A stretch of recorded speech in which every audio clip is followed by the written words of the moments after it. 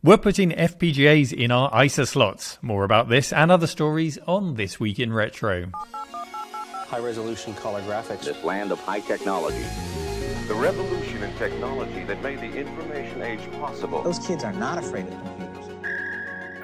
Castlequest, lost and found. PC fans get a Graphics Gremlin. Play multiplayer console games online with PiePacker. And is VR the future of retro? All this and our community question of the week on This Week in Retro. Up-to-date news for out-of-date tech. Neil, do you have any stories of the one that got away in gaming? I'm talking about a game you played when you were younger that you have distinct memories of, but you've completely lost track of in the meantime? There is. I have managed to regain track of this game, but it bugged me for years. It was a game that took me years to track down, and it stuck in my mind because you know how you could fire up Workbench on the Amiga, and there was this say utility, a say program. Oh, yeah. And, of course, we'd all use it to make our computer say rude words out loud. Yes. Well, the entire game used that. It was a murder mystery game set in an old mansion, and all the characters were voiced. So it was like a talkie long before the CD-ROM era gave us the capacity for voice dialogue. And it was a talkie murder mystery, and of course it sounded like a crazed robot performing a play. You know, it was really quite crazy to listen to. And I played it and I loved it, and I forgot about it for decades until something triggered a distant memory. These things come along once in a while, and they just trigger that flicker in your memory of an old game, and this was one of them. And I had to track it down, and even with the help of the internet, it took me a long time. But that game I eventually found, and it was called Mortville Manor. It came out in 1987. And if you want to have a giggle, go and listen to it. There are playthroughs of it on YouTube. And just note that when you're listening to it, there are no subtitles in this game. It's just that voice all the way through. That voice or nothing. Have you played that one, John? Wow. Mortville Manor? I've not heard of that, but I will definitely check it out. It sounds interesting. I'm surprised that more games didn't go that route on the Amiga, just because of the technology that was just sort of built into it with the voice samples and things like that. But yeah, Mortville Manor. In the pre-internet era, well, all the way up until the 2000s, this happened to me all the time. I would constantly lose track of games and think about them and not be able to find them. I'd play a game at a friend's house, or I'd see a title in a rental store, and then the friend would move away, or the game would just disappear from the shelf. It was always a big event, when you rediscover a game like that. You feel like part of your childhood has been restored.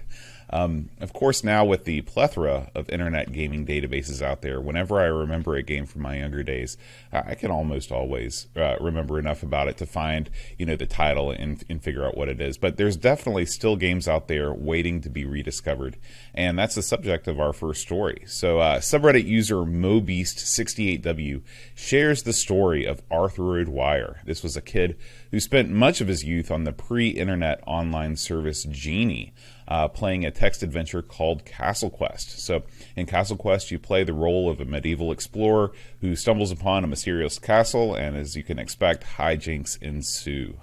Just like we were talking about before, Arthur remembered playing the game. He remembered the title, but when Genie disappeared into the ether at the end of the 90s, all of the games on its servers did too. Probably one of the first casualties of the same kind of fate that befalls modern MMOs to this day. Yeah, and it must have been a hard one to track down because there is a Castlequest on the NES and on some other platforms, but it's a completely different game, so that would have been a difficult one for him to track down. But yeah, MMOs are especially hard to stomach because when the servers go down, you've put a huge number of hours into these games, and you've also amassed virtual wealth, or you should have done if you've been playing it correctly, and also property. You formed relationships with other players. Yeah, perhaps a wife or a husband. Exactly. I'm thinking about World of Warcraft and Ultima and Wizardry Online and all of those kinds of games. And you don't know if those relationships are going to continue in other games because you've laid the foundations within this game. Does your friendship group in Ultima carry through to Battlefield 1942? I don't know. Would it work? I don't know. Very different games. So, it's very difficult when they shut down these servers. And I think game studios, when they decide to pull the plug on them, they should probably pledge to release the source code, at least for the client and host services, so that people can continue their virtual lives. I think we almost need ethical MMOs in that respect. Yeah. Absolutely, I know that it was a big deal when City of Heroes was found last year, classic MMO from about a decade ago, and it was resurrected on a bunch of private servers. Of course, this was not officially condoned by the company that owns the rights. Everything was leaked, but there was still much rejoicing for fans of that game that they could actually play it again. So, now getting back to Castlequest, there's a happy ending to this story. So Arthur also moonlights as a game preservationist, and he did some digging, and it turns out that the version of Castlequest that he played on Genie was actually a port of a much older game. So back in the late 1970s, there were two guys, Mike Holtzman and Mark Kirschenblatt, two students at New York's Rensselaer Polytechnic Institute. They wrote Castlequest as a hobby project in Fortran on the university's mainframe computer. This sat around on this client for years until in the early 90s, somebody happened to come across it, and they offered to port it to Genie, the source, and CompuServe. So, in the early 90s, around the time, but maybe just a little bit before AOL really took off and became the dominant platform, all of these online services were looking for games to put on their services, and they needed something simple, text adventure. So I guess somebody was combing the archives in this New York university and found it. So this guy offered to port it and split the royalties with the game's original programmers, who by this time had moved on with their lives. We're talking about more than a decade after they wrote it. So it was the port of that original game that Arthur ended up playing.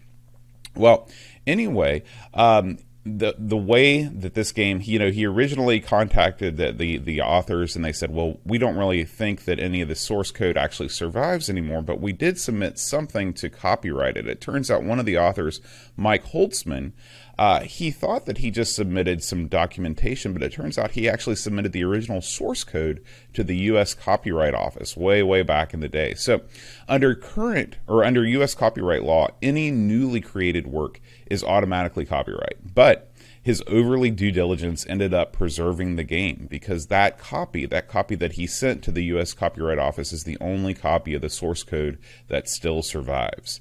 So Arthur got in touch with Mike. Like I said, Mike wrote to the Copyright Office asking for a copy of his submission, and they printed it out, mailed him copies back to Arthur. So in the course of a week, the source code to Castlequest went from being shrouded in obscurity for all time to being freely available with the author's permission online on GitHub. Pretty incredible, huh, Neil? Yeah, that is incredible. I don't know how common it was to actually submit the entire source code for copyright. Right. I can imagine snippets of unique source code might be submitted for a certain function that somebody's come up with. But to have submitted the entire source code, that's brilliant. It sounds like, in a world of copyright trolling that we live in now, it feels like copyright is working for both the creator and the people in equal measure, and I really like that. Yeah, this was probably the first time. It was the first time that's happened. It was great. So, as is common with older machine code, actually compiling Castlequest from its Fortran form into something actually usable by modern machines was an ordeal in itself. When Arthur first posted it, he's like, well, here's the code. I have no idea what to do with it, because nobody knows Fortran anymore. If you have a grandfather or grandmother that was a programmer back in the day that still understands this stuff, and thanks to the power of the game preservation community, all the hard work has been done, and you can actually play this long lost text adventure for yourself. If you are still coding in Fortran for a living, I probably couldn't afford your hourly rate anyway to get this thing converted. But looking at the game itself, I haven't played it yet, but it looks like the game is set, or it reads like, because obviously it's a text adventure. It is set in a castle. You have to locate and kill the master of the castle, and it's set in Eastern Europe. So I'm pretty sure you can guess where the story is going with that plot. I think there also might be a crucifix on the first screen. So there might be some pointy teeth involved somewhere along the way. There might be. So I think all we need now, John, is for someone to compile it for the Amiga and have the Amiga narrate the whole game using the Say engine, and we can enjoy that silky smooth synthesized voice for this game. That's right. All you have to do is add that voiceover narrator, put in some sampled sound effects, and that sweet Amiga pan flute that's featured on every Amiga Sound soundtrack. Oh, yeah. You got something there. So the Amiga they need some new text adventures. So hopefully that will happen. And if you'd like to know more about Castlequest, just click on the link in the show notes. And speaking of the Amiga, Amiga Forever is now 9 versions old, matured, fermented, however you want to put it. It's a very well put together package for anyone with an interest in the Amiga computer, and it's an easy way to enjoy an authentic Amiga experience on modern hardware. Amiga Forever aims to preserve and make accessible in a fully legal and authorized context the Amiga legacy. Whether you want to dip into an Amiga 1000, CDTV, or a fully loaded A4000, Amiga Forever has the pre-configured and ready-to-go experience right there for you across 3 affordable editions of the package. We'd like to thank AmigaForever.com for supporting the show today. Do yourself a favour and make your life a whole lot easier by checking it out. Our next story, John, is for a new piece of hardware that continues the trend and caters to the demand of allowing us to use original hardware in more convenient ways, or in some cases just to enable us to continue to use that hardware at all. Old CRT monitors supporting a 15 or 18 kilohertz signal even are really diminishing in their availability, and those that do exist fetch a premium price. But the more common 31 kilohertz CRTs are still out there and fairly easy to get hold of. They're not super cheap, but you can get them for a fair price. And I dare say many of us have friends or relatives with them just sitting in their lofts ready to make space, because they do take up room and people are normally happy to just get rid of them. So John, you're still using original CRTs, aren't you? I think I can see at least one behind you right now. So how important is that to your experience of retro gaming? If it were up to me, I do all of my classic gaming on CRTs. There's just something about the warm glow that they admit that I can't get enough of. Unfortunately, what I can get enough of is their weight. They weigh 1 million pounds. Oh, yeah. They're next to impossible to box up and take with you on a move without risking damage. I've got a 1702 behind me hooked to my Amiga 1000, mostly just to annoy all the true Amiga fans who are aghast that you'd be able to do anything without RGB. But I've also got a JVC PVM to my left that can do both NTSC and PAL, that I run all of my other retro hardware on. But of course, once you get beyond the composite spectrum, you have to deal with all kinds of issues with refresh rate and stuff. And I'm guessing that's what this story is about, right, Neil? It is. And yeah, weight. I will never miss the weight of CRTs in regular life. I remember once I had a 21-inch CRT. I think that's as large as I got. And I was really proud of this thing. And I took it to a LAN party in the first week of owning it. By the time it came home, it had a huge scratch across the glass on the front of the screen because it had just rolled over in the back of the car. I was devastated. That's awful. That's awful. I'll never forget moving televisions up flights of stairs in the dormitories at university. It was an ordeal, and once it was done, you're like, I'm never moving this thing back down. It's just going to stay in the room forever. Yeah. Throwing flat panel TVs out of hotel room windows just doesn't have the same effect. No. Sorry, rock bands of today. Well, old school PC fans can rejoice because a new ISA graphics card is here called the Graphics Gremlin, which I already love because here in the UK we had a software publisher called Gremlin Graphics. So just the name puts me in a nostalgic mindset, so I love it already. And what this card does is it uses an FPGA to emulate old video standards, including IBM's MDA, which was its monochrome adapter, and that was unusual by modern standards, 18 kilohertz, and CGA, which was their color graphics array, probably more commonly known, and running at 15 kilohertz. Maybe you've got a nice old IBM desktop and you want to have a few more graphics options without going to the expense of the original cards. Or, perhaps you've got the PC but the monitor's broken. And this is the really cool part about this card because it can do these standards, but it can also output them at 31 kilohertz as well as the original range. So you've effectively got a built-in upscaler, and that will make it compatible with those more common 31 kilohertz CRTs or indeed flat panels. But, if you've got an old IBM, you probably want to keep it CRT. And this just makes it all a bit more affordable, especially compared to the price of external upscalers. They're not cheap. No. Now, I've said this before, John. I am an admirer of what was achieved on MDA and CGA systems in that era, but I wasn't into IBM-compatible machines. I wasn't really a fan of them until the VGA era. But that shouldn't put you off this card, because I said the built-in upscaling was cool, but it gets better. Being FPGA-based, the designer says future graphics standards may be added to the card. So we could have the ability to switch the cores on the FPGA, and it will be a VGA card. I'm not promising that will happen, but it's on the notes as something the designer would like to do. And perhaps going a step further, you might be able to choose the make and the model of the graphics card, so you can switch between lots of different classic cards. I'd love to be able to do that, and it will allow you to make your old PC into the dream configuration that you always wanted. Yeah. I mean, this is really the best of both worlds, because what you're essentially doing is taking what the Mister did for classic computers and you're doing it for old school graphics cards. Being able to essentially build a DOS machine that can seamlessly emulate whatever video card you like just by flipping through cores sounds like a dream come true for fans of classic PC games who are always struggling with refresh rates. It seems like a never-ending battle. So it's another example of combining old technology with new upgrades to get the most out of your hardware. But it's also going to awaken those same old arguments about what authentic hardware means when you introduce those kinds of upgrades into the mix.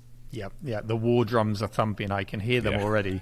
But, I do like this idea. Can you imagine if they also did it for sound cards? So perhaps, you'd have in another slot an FPGA card that could switch between Sound Blaster, AdLib, Ultrasound. It would be really cool to have these options. I really like it. But the question is, how deep does this rabbit hole go before before the balance tips?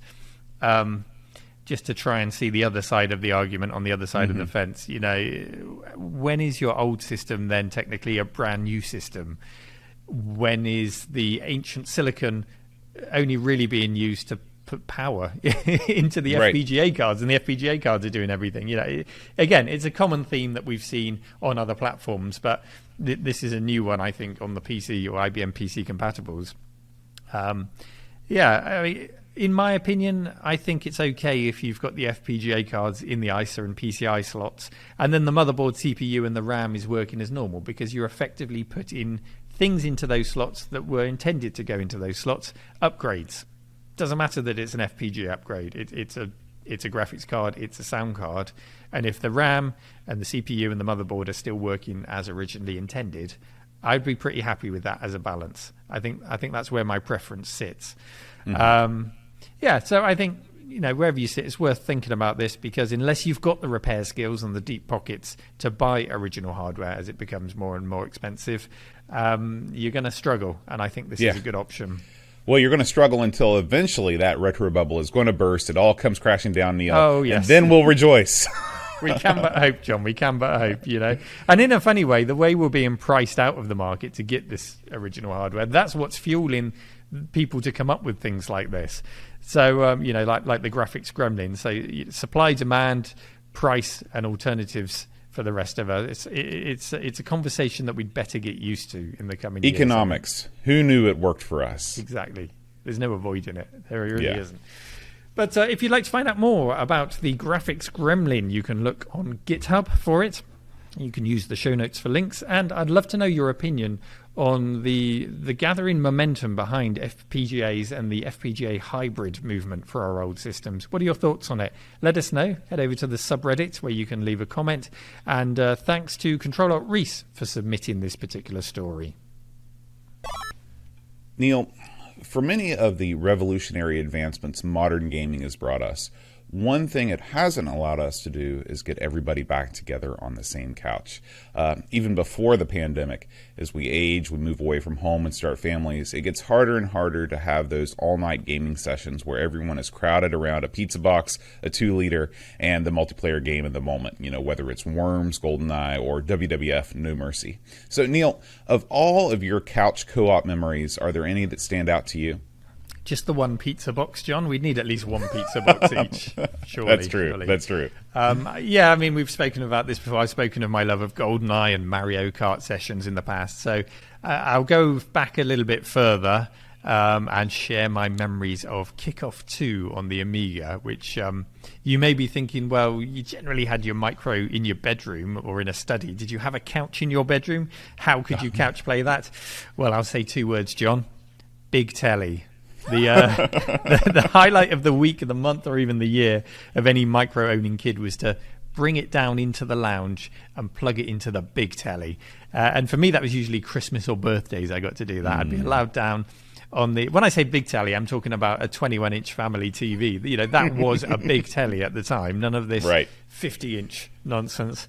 And me and my brother, we would sit on the couch and we would have marathon football matches of Kickoff 2 and later its follow-up Goal. And yeah, just great memories. And I know you were more of a console kid. I don't know if you got the same thrill out of that or not. Was that something you did? Was big telly a thing for you, John? Big telly time was all the time, Neil. You know, by the time I got to high school, really even before then, we had a big TV in our basement. And by big, again, this is something like 24 inches, so still incredibly small compared to the TVs of today. But we had a big TV in our basement, and my friends and I would play epic games of Mario Party. You know, the first system that I had that we really did a lot of couch co-op was the N64, just because it had those 4 controller slots in the front of it. I mean, it was a perfect system for multiplayer. So Mario Party, is it a good game? No, it's not a good game by any stretch of the imagination. It's random, it's unfair, it's infuriating, but I love it. Four of my friends and I, Joey, Dan, Matt, myself, we would gather in my basement and play multiple 50-turn games in a night in between spirited rounds of Star Trek, the collectible card game. You have no idea how popular we were with the ladies in high school, Neil. But you know what I wouldn't give to recreate that feeling again, even though we all live in different parts of the country. So there's a new Kickstarter on the horizon that offers the promise of reuniting your friends through the same classic games you remember playing on your favorite consoles, and it's called, get ready, the PiePacker. I'm not so sure about that name, Neil. Yeah, I'm not sure. I'm still picturing Joey, Dan, Matt, and John, the two cool crew co-op couch play. You know, talking about the ladies. If you're watching the video version of the show, I guarantee you Duncan will be flashing some pictures up on the screen. Excellent. I'll look out for them. But yeah, PiePacker, when you put the word pie into any bit of hardware, the assumption is Raspberry Pi. Such is the popularity of it in lots of things these days. So is this another Raspberry Pi based project? Tell me more about it. You know, I thought the exact same thing. I was like, okay, maybe this is just another, you stick the Raspberry Pi in the thing and then it does something else. But that's not what this is at all. PiePacker is actually a couple different things. On the base of it, it's a browser-based gaming service that mainly focuses on simultaneous multiplayer games from the NES through the PS1 era. According to their site, there is no client software required. You play games directly through the browser. So if you're just in the market for getting together with your friends online to play some of your favorite classic console games, this could be a good solution, as the other big player in the market, Antstream, doesn't actually offer online multiplayer titles. So things that are different between PiePacker and Antstream: one, it's definitely going to be more console focused. 2, you don't have to download the client to play it, and 3, you get the couch co-op type games on this service. But where PiePacker really stands out from Antstream and other services is this gizmo called the Pi Reader. So this is the other part of the equation. This is a box with 4 USB ports on the front of it that you can plug actual classic cartridges into. So the cart reader looks kind of like a Game Genie or an action replay device, and it sits between the cartridge and the slot of a NES, Super Nintendo, or Mega Drive cart, and allows you to play those games in multiplayer mode through the same interface. So imagine, just to paint a word picture, you've got a box that looks sort of like a flattened out N64. Then you have a cartridge adapter that slots into that, and then finally you put the game cartridge itself into the top. So theoretically, any multiplayer game you have the cartridge for, you can play online in simultaneous multiplayer mode. It seems pretty incredible. The one thing that gives me pause is all the talk about being able to drag and drop your own ROMs into the service. They actually talk about ROMs on the Kickstarter page. It's the sort of talk that makes the lawyers come out of the woodwork, if you know what I'm saying. What do you think, Neil? The cartridge bit is quite interesting because it makes me wonder, is it ripping that cartridge?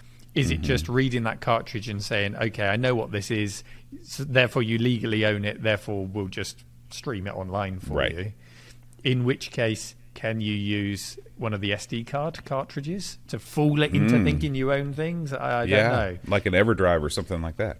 clearly their model in that case isn't to make money from the ROMs themselves. It's just to say you can play whatever you want, which is a fairly interesting model, but then they wouldn't have the rights to sell them anyway. That's quite a complex beast to tackle. So yeah, interesting to see how this plays out. But looking at the Kickstarter page, in the video, and I don't know if this was a prototype mock-up video or this is actually how it works, but they were playing Worms in the sample video, and down one side of the screen they had 4 faces, 4 webcams, all playing along and laughing and playing and looking like they were having the time of their life. And I really like that. I really like that because it adds that feeling of playing together, being able to see the frustration and the excitement on someone's face, to see them really, really leaning in and trying to beat you or catch up with you in the game. That was a big part of the couch experience. Reading body language, that's a huge part of the whole experience. So right. I like that, and I'd like to give it a go for sure. Yeah. Well, you're not the only one, Neil. The PiePacker Kickstarter continues to be funded as we speak. It blazed past its original $70,000 goal. It's currently at around $144,000. So they've blown past. They've doubled their original goal, and there are new stretch goals being added all the time. As far as the pricing goes, you can currently pledge $40, sort of at the lowest level, for a 6-month pass to the service alone, or $180 gives you a lifetime membership to the service plus the Pi reader and the 3 card adapters. So it'll be really interesting to see how all this turns out. Yeah, it'll be interesting to see how front ends and emulators respond to these services if they become popular. It's not a new thing trying to shoehorn multiplayer over the internet into emulators, going as far back as things like a SNES 9X that has an online component built in. I've never had a great experience with it. No, never. But then I haven't tried it for a long time. I was trying it on slow connections, so maybe that works better now. I don't know. So it'll be interesting to see how these things respond and how the people respond. People will be willing to pay for convenience. They always have been. And if $40 for 6 months brings that convenience and makes it pick up and play on a console in front of your telly, I'm all in. I like that idea. We'll see if the demand materializes and how it goes. Yeah, I think that it all depends on the smoothness of the overall experience. Yeah. There's going to be a lot of unhappy campers if they fire this thing up and they're not able to get a consistent, fast connection with other people, and there's lots of lag and delay, which is certainly possible. There's a lot that goes into the back end of an online multiplayer service, as we've seen over the years with the amount that huge companies put into their net code and all of that stuff. So I'm sort of taking a wait-and-see attitude. I do know that the lifetime membership would pay for itself pretty quick if you think you're going to be using this, ongoing with your buddies. But it's a lot of money to put up front for a service that, nobody's tried yet. So we'll just have to wait and see. The ball is in your court, PiePacker. A big thank you to subreddit user Asian Cyberban for sharing this story with us. Now, John, I have in my hands here, for the benefit of those listening on the podcast, what looks like a classic Amiga upgrade. This comes from our friends at RetroRewind.ca, and it's just one example of the many wonderful bits of kit that they sell for Commodore owners, not just Amiga owners, across the range of models. So what this is specifically for the Amiga 2000. It slots in the video slot. We were just talking about Pis. A Raspberry Pi sits in the header pins on the top there, and it gives you an HDMI output. You may have seen these as the RGB2 HDMI. You can get it for other systems like the Amiga 500, but that involves putting it into the Denise slot. I don't know if there's any soldering involved, but it's a bit more fiddly than just slotting it into a slot, and that's what this does. And what it also does, as well as giving you HDMI output for a flat panel, you could put a VGA to HDMI dongle on there and just use a regular 31 kilohertz CRT. So it's effectively an upscaler, and upscalers don't come cheap, if indeed you can even find one to go in the video slot in an Amiga 2000. So lovely bit of kit. Check out RetroRewind.ca to see that and other bits of kit. Thanks for sending it over, by the way, Frank. I'm going to get that into my Amiga 2000. And I suggest you check them out. Retro Rewind. God, that's not easy to say, is it? Retro Rewind. Get your lips around that. .ca. Go and check them out, and we'd like to thank them for supporting today's show. VR, proclaimed as the future of gaming for so long now, the very promise of it is retro in itself. And in this next story, we come full circle, strapping a cutting-edge piece of tech to your head in order to experience one of the 80s finest and most popular computers, the Commodore 64. When you pull the headset on, you find yourself sitting at a desk with a Breadbin C64, a disk drive, a joystick and a CRT monitor fully realized in virtual reality. And of course that C64 is operational, and you can just play away on it with the virtual CRT and the virtual scan lines on it. It's a lovely looking thing. Now, it's early days for this project. Not all the keys on the C64's keyboard can be pressed, for example, but there are enough keys that can be pressed and enough functionality to be able to launch a game, to be able to swap the joystick ports, importantly, because you have to quite often do that in C64 games, and then just to play and enjoy it. And it's a really fun experience. Kind of reminds me of an older project called New Retro Arcade, which did the same, but with a virtual arcade and the machines within it. And it works pretty well. John, have you ever tried retro or emulation via VR before? Yeah, I have. I've been following New Retro Arcade for years, before it was even a VR thing. And I tried it out just last week with my Oculus Quest 2. Unfortunately, it's only available through Steam VR, so I had to tether myself to my computer with the Oculus Link cable. Right. I couldn't freely roam about the arcade, but it's still an incredibly immersive experience. You're walking around what amounts to a dream arcade with arcade machines lined up back to back, a bowling alley, arcade basketball, and consoles all around you with ambient sounds and music. It's a great project. Yeah, it is. And I can see how that would work well if you switched it over to micros instead of arcade machines. Mm-hmm. Although within New Retro Arcade, you've got things like Game Boys, haven't you, that you can pick up. Right, and play you've on got Game Boy, SNES is in there. I'm sure that there would be ways that the great thing about that project is it's incredibly moddable. So you might even be able to drop in some 3D models of computers and have your CPC right next to the Asteroids machine. Yeah, and air hockey as well is in there. It's so much. Mm-hmm. Anyway, we're not talking about New Retro Arcade. We're talking about this virtual C64. And what it got me thinking about when I saw it was that I'd love to see this experience scaled up to be a virtual museum in the same way that the New Retro Arcade gives you a virtual arcade. I'd love to see a virtual museum in which you can walk up to the C64, the ZX Spectrum, the PC Engine, whatever you want to use virtually. Or even better, you could maybe pick a machine like the BBC Micro and be transported into a virtual classroom and just have that original setting. You know, you might have a geography poster behind the computer, behind the Cub monitor, and just to really immerse you in there. I really like the idea. And, you know, it will get better and better, of course, as the VR headsets get better. I'm still using a slightly older headset. But I'd love to see this kind of thing come to fruition. It would be pretty cool to have that setting. What do you think, John? Yeah, I agree with you. I think that the killer app for anything like this is that you can't just build, a computer sitting in a blank room. You've got to fill that space up with lots of things, little Easter eggs that you can check out. You should be able to get up from your chair, walk around the room, look at things on the walls, maybe, look under the desk and you see like some old gum or something under the desk. You can pull it off there, stuff like that. But also having, this fully featured, classic computer emulator in front of you too. That's what I'd like to see. Now, it's up until recently, the main pain point with emulating classic computers was the lack of VR keyboard support. But as of just a couple weeks ago, this just happened, you can actually use a Logitech K830 keyboard. It has to be that one. That's the only one that's supported so far. And you can have it appear in your virtual workspace.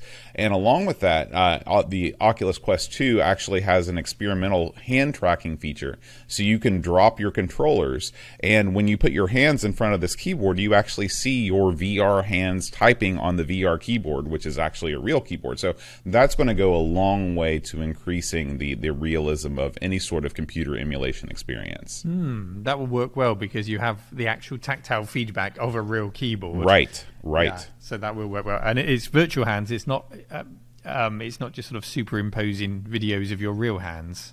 Exactly. It sort of looks like sometimes when you're playing a VR game, you see your virtual player's hands. It's basically, and it's doing all this very, very quickly. The Quest 2, being a self-contained unit, continues to astound and amaze me the way they're able to process all that stuff in that little tiny headset. Very cool. Or worse still, you look down and you have no hands and you have no body. Yeah. Well, that always throws me. Yeah. So, you were talking about the keyboard there, and it's not really the most natural fit trying to use micros in VR because of that keyboard issue. You can do it with this C64 emulator, but it's very much hunt and peck. You know, you see the curved arrow appear out of your controller and you just sort of hunt and peck the keys. And it does work. And I think, for me, something like this works in short doses. I can't really do more than an hour in VR before I need to give my eyes a rest. Me too. I'm the same way. Yeah. But, the tech is getting better and better. So hopefully in time we'll be able to have a much longer virtual stay in a museum if such a thing evolves. But for now, just seeing the C64 working as it is really nice. There's a great video by the developer of this project. He's very open about his inexperience, if you like, in creating such a piece of software, and he talks in this video about how he figured it all out over the course of a month. He really just shut himself in a room and spent a month trying to work out how to do all of this. Oh my gosh. The channel is called Open PC Reviews. Links are in the show notes, and go and check it out, because I think there is a future in retro in VR. I really do. A great way of preserving the experience, because obviously you're not preserving the hardware itself, but just the experience of sitting down and seeing it and using it, and that will become more and more important as these become rarer and rarer. And thank you very much to Starcade 2084 for sharing this story in our subreddit. Neil, last week our community question of the week was, what video game would you like to supersize? So let's take a trip on over to Reddit, and I will read you the top 3 most upvoted responses. First up, Croc Cayman. Get this is a great one, Neil. He says, Marble Madness, except you control it by running inside a giant hamster ball. Yes, I love it. Absolutely love it. You could even have a VR headset on while inside a giant hamster ball. Oh my gosh, I would not be able to contain all of the sickness inside. I'd want to get out of that hamster ball as soon as I could. Dave Velociraptor writes, Rampage. He says, it's got to be this one. It would look amazing somehow, put up on the side of buildings, seeing George, Lizzie, and Ralph doing things on a massive scale. Yeah, that I think that makes the most sense for some sort of an AR application. Exactly. When you, I would love to see, buildings. You hold your phone up and you see the monsters actually destroying the buildings that you see before you. Pretty cool. Yeah, I mean, you'd have to travel to a city to play it properly and find some skyscrapers. But yeah, that would be fun. I'm not so sure about the gigantic naked people, because when you get turned back from a monster to a person, they lose all their clothes, don't they? They turn back into a person with no clothes and they kind of creep sideways off the screen. That might be a bit scary.